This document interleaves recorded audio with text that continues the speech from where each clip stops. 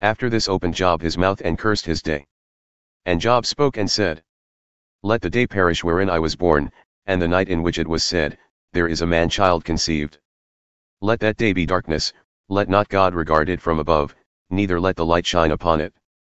Let darkness and the shadow of death stain it, let a cloud dwell upon it, let the blackness of the day terrify it. As for that night, let darkness seize upon it, let it not be joined unto the days of the year, let it not come into the number of the months.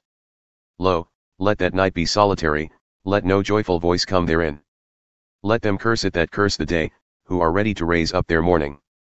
Let the stars of the twilight thereof be dark, let it look for light, but have none, neither let it see the dawning of the day. Because it shut not up the doors of my mother's womb, nor hid sorrow from mine eyes. Why died I not from the womb? Why did I not give up the ghost when I came out of the belly?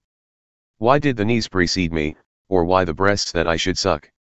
For now should I have lain still and been quiet, I should have slept, then would I have been at rest. With kings and counselors of the earth, who built desolate places for themselves. Or with princes that had gold, who filled their houses with silver. Or as a hidden untimely birth I would not have been, as infants who never saw light.